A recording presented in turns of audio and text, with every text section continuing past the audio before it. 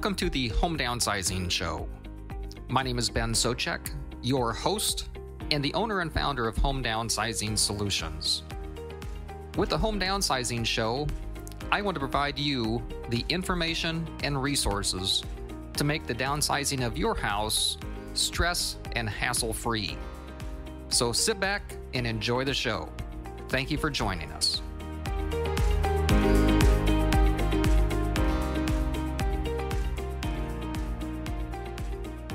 Good morning and welcome to this episode of the Home Downsizing Show. This is Ben Souchek, and this week would like to continue with another chapter in the Home Downsizing Secrets book. If you haven't received your copy yet or went to get your copy yet, just go to homedownsizing-secrets.com, or you can call our office at toll-free 855-291-5005, and we'd be happy to send that out to you. This week, we will talk about a subject that I get asked about very often, which is if a person has been in their house for a long time, or even if it's a situation where the adult children are getting involved because they know that a parent or loved one needs to move somewhere. But the big question is, where do I move to? There are a lot of options out there, depending on your specific situation and type of lifestyle that you would like to live. So depending on what you want to see happen or what needs to happen will vary a lot with that. So different types of housing communities, facilities, and options really vary a lot. Knowing that what type of benefits, services, amenities, and type of lifestyle you or your loved one want or need will determine what may be best or the best choice for your specific situation. Are you in good health and looking to sell the big family home that you've outgrown or that you don't need anymore? Would you like to do more traveling and just not have to worry about taking care of a lawn or shoveling snow where that's necessary sometimes? One of these might be a good option. One, just a smaller house. This will still provide you a home environment where it's your own space without anyone else bothering you. However, with not as many potential burdens as before. Maybe a condo would be the right answer. Here, you still own your own living quarters, plus you will be in a complex, if you wish, with others in your own age group or similar age group, if you desire that type of arrangement. Maybe an apartment would be the best solution. Very similar to a condo, living-wise, but with the exception that you are renting and not owning. In certain situations, moving to an adult child's home is a good option, assuming all parties are in agreement. Getting to share in a child's as well as a grandchild's life could be a very good thing for you as well as your family. A more senior-focused or healthcare-related facility or community, such as an independent living community, assisted living community, or nursing facility, may be better options, depending on if you have any health challenges that would be of a concern. So what are independent living communities? Independent senior living communities could include individual homes or apartments designed to provide healthy, independent, and fully mobile older adults an active lifestyle with recreational, social, and educational activities with others of a similar age. Units look like an apartment or small condo and come with kitchens in most cases. Assisted living facilities. Assisted living facilities have a higher degree of supervision than independent living communities, but not as intensive as a nursing home or long-term care community. The housing service may include cooking, bathing, laundry, transportation, or other items on a regular basis. Medical services may include helping with medications and some limited nursing help. Residents may or may not be fully mobile, but are still able to get around the facility for the most part. Here as well, units take on the look of an apartment for the most part. Nursing homes and skilled nursing facilities.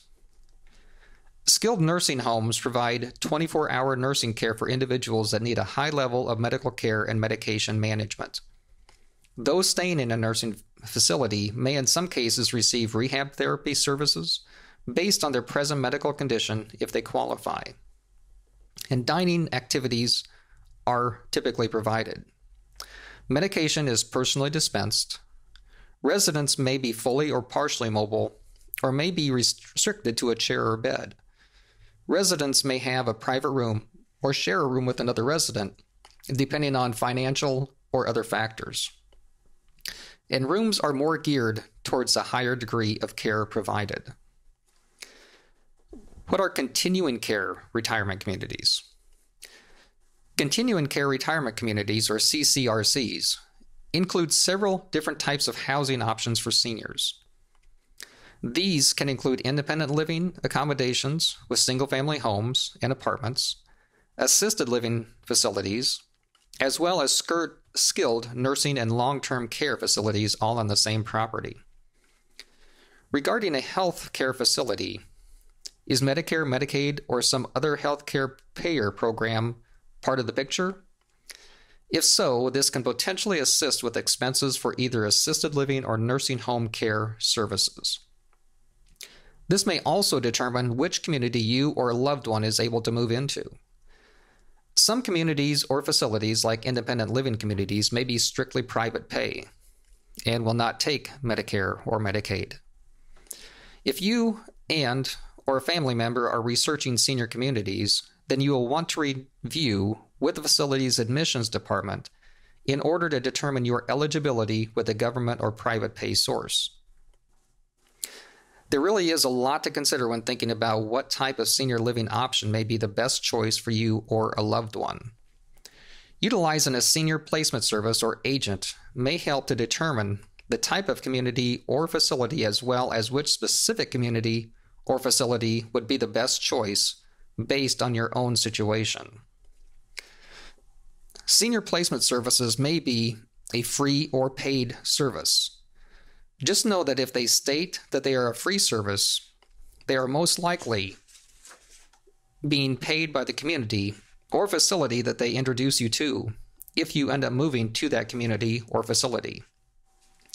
If you'd like help finding a senior placement service or resource, just give my office a call, toll-free 855-291-5005, and we can typically provide one or two or more local senior placement agents or services that would do a great job to assist you or your family in finding the right senior community for your specific situation. And again, if you would like a copy of the Home Downsizing Secrets book, just go to homedownsizing-secrets.com or give my office a call, 855-291-5005. And one other item that I'd like to mention on this week's podcast is a service that we're considering offering, which is if a person would like to stay in their house and what would be the term age in place, but you would like to get your equity out and be able to use that in some way, we are considering being able to buy your property and allow you to stay in the house and rent the property just as you would a independent living community or other arrangement like that. So if an arrangement like that is of interest to you, or you have questions, and of course, if you have questions about just selling a house and moving to a senior living arrangement, just give my office a call, toll-free 855-291-5005, and we would like to assist you in any way that we can. Thank you very much.